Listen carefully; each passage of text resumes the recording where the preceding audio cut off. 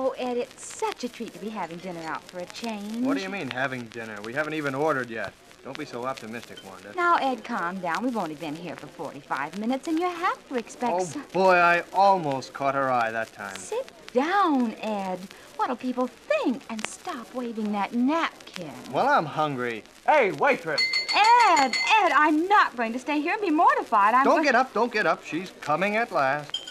Yes, sir. Are you having dinner? Well, that seems to be a rather moot point. Now, Ed, stop being funny and give her our order. Bring us 2 chopped steaks, raw. Raw? Don't you mean rare? I mean raw. If we waited for them to cook them, we'd be sitting here next week. And if you don't hurry up with that order, miss, I'll take a bite out of the next person who passes this table. Oh, I'm sorry, sir. There isn't any more chopped steak. Oh.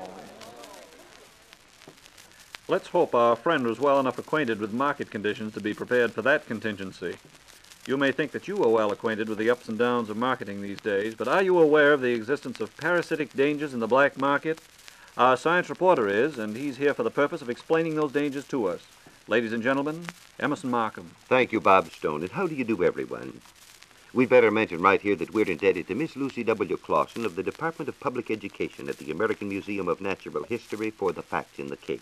The case of the people versus the black market, I take it. That's right, Bob. Miss Clausen pointed out that in these days of the black market, meat and disease go together. How's that, Emerson? Unfortunately, the great majority of the public is completely ignorant of the fact that unsanitary meat can be the cause of tuberculosis, trichinosis, toxic food poisoning, tapeworm, just to mention a few, and that black market meat is unsanitary. Yes, I suppose the black marketers aren't too careful in slaughtering the meat. That's one of the reasons.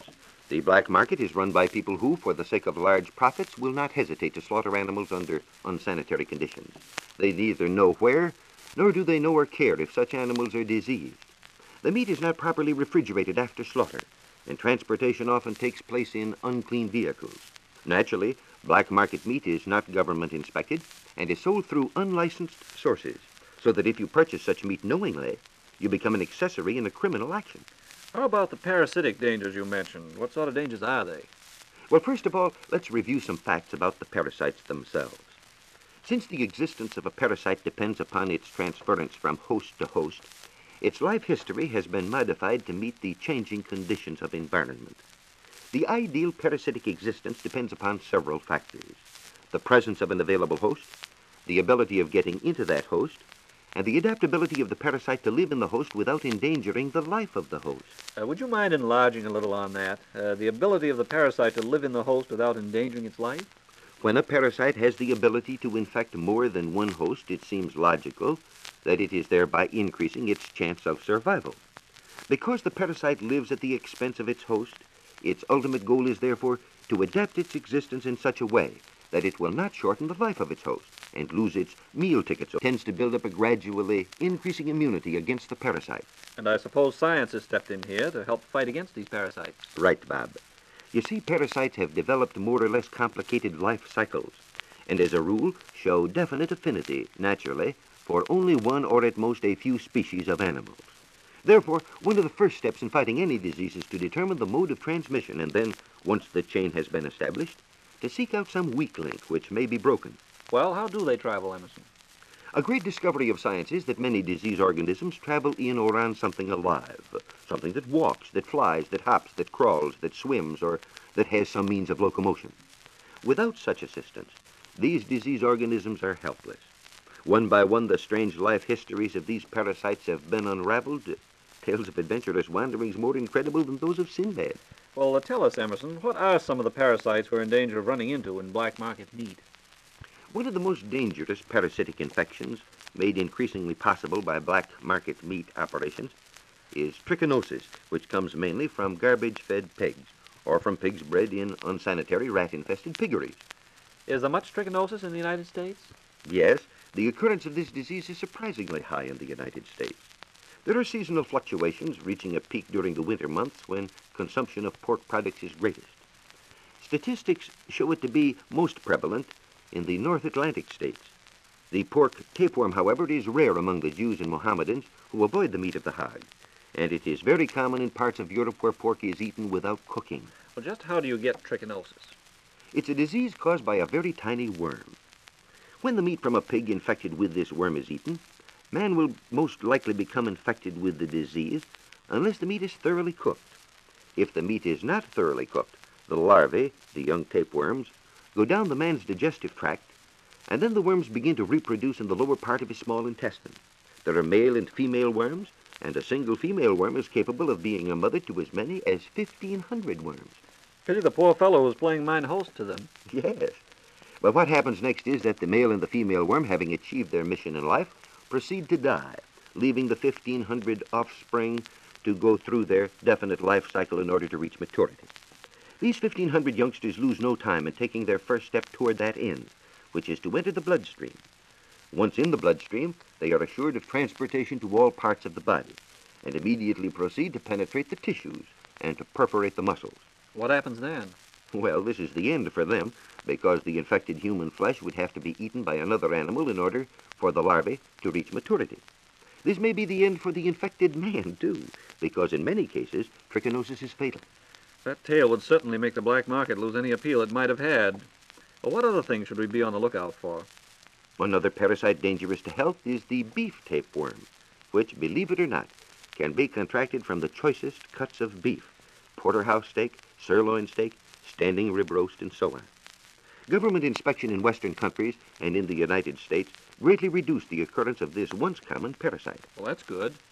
Yes, but in parts of Africa where sanitation is poor, and in Tibet, where beef is prepared by broiling large pieces over an open fire, a large proportion of the population is infected. Among the Hindus of India, who consider the cow sacred and have religious restrictions against eating beef, to be caught with a beef tapeworm would undoubtedly prove embarrassing. I can see how it might. Emerson, does the beef tapeworm go through the same stages as the porkworm? No, the life cycle of the beef tapeworm parasite is a little different. The beef tapeworm eggs are picked up in the first place by the cow while grazing in some infected part of the pasture. They are thus taken into the cow's digestive tract, where the action of the digestive juices dissolve the outer covering of the eggs, freeing the tiny worms. Once freed, these newly hatched worms make their way into the muscles of the cow, where they form small cyst-like masses. Then man eats the meat and becomes infected too? Yes. When the flesh of the infected cow is eaten by man, these cyst-like masses hatch out in man's digestive tract.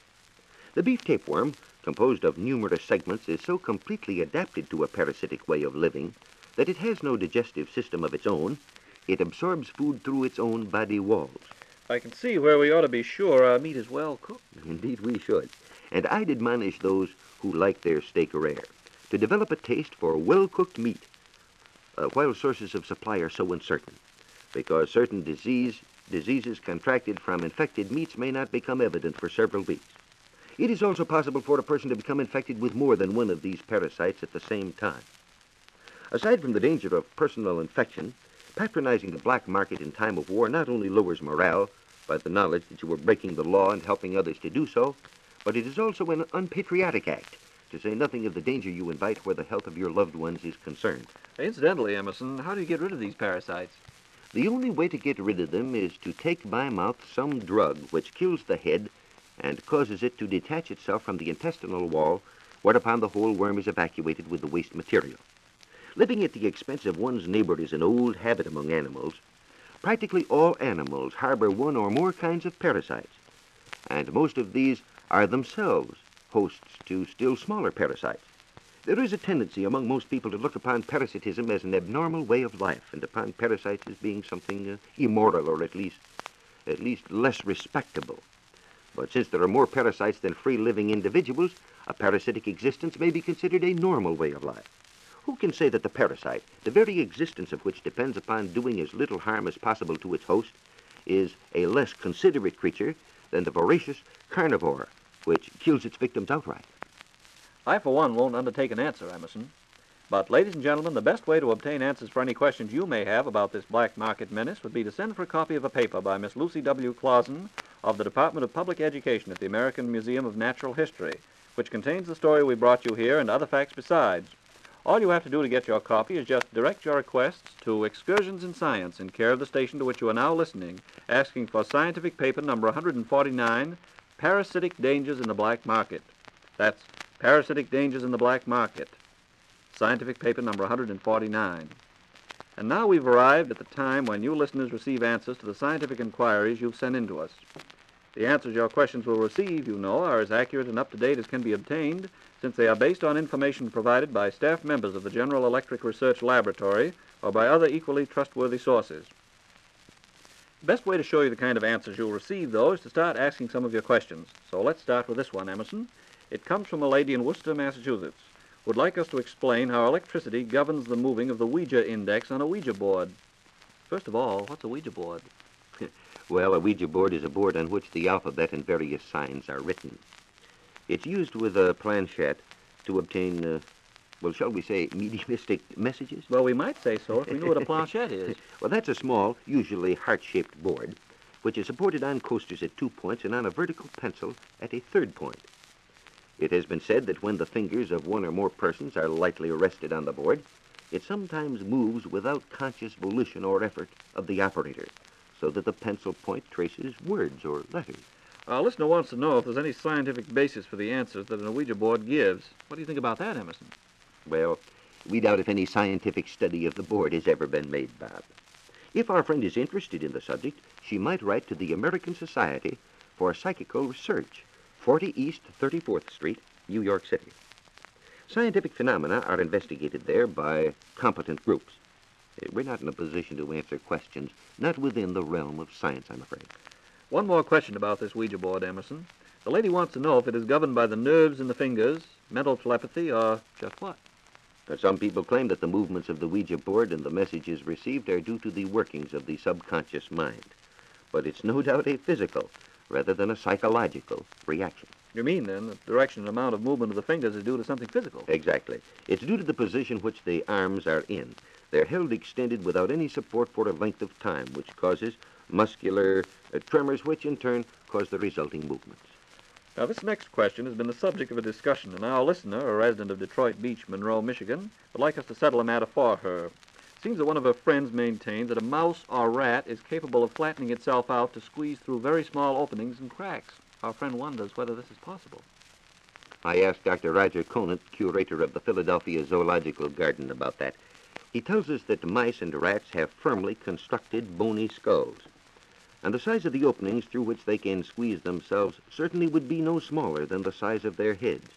The rest of their bodies is supple enough, however, so that they probably could manage to squeeze through any opening that the head passed through without difficulty. But Emerson, our questioner, tells us that her friend has actually observed the rodent's presence in places where it is seemingly impossible for them to enter. How do you explain that?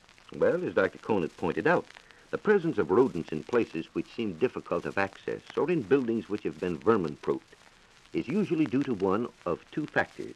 First, the animals were carried inside inadvertently in boxes or other containers, or second, some vulnerable spot through which they can gain access has been overlooked. You see, their very sharp incisors can easily and quickly enlarge a very tiny hole. Well, I guess we'll have time for one more. What does it signify when, as a result of tapping on the knee, the foot kicks upward, asks our listener. That's the normal reaction, Bob, known as a reflex. And it's due to a sensory impulse which is transmitted to the spinal cord, plus a motor impulse which is transmitted back from the cord to the knee. This produces the immediate kick. Suppose there's no reaction to this tapping. Well, it simply means that the circuit is broken somewhere, which is evidence of disease. Well, friendly relations might be broken if we don't terminate our remarks. So I'll just say thank you, Emerson Markham, and goodbye, everyone, until our next excursion in science.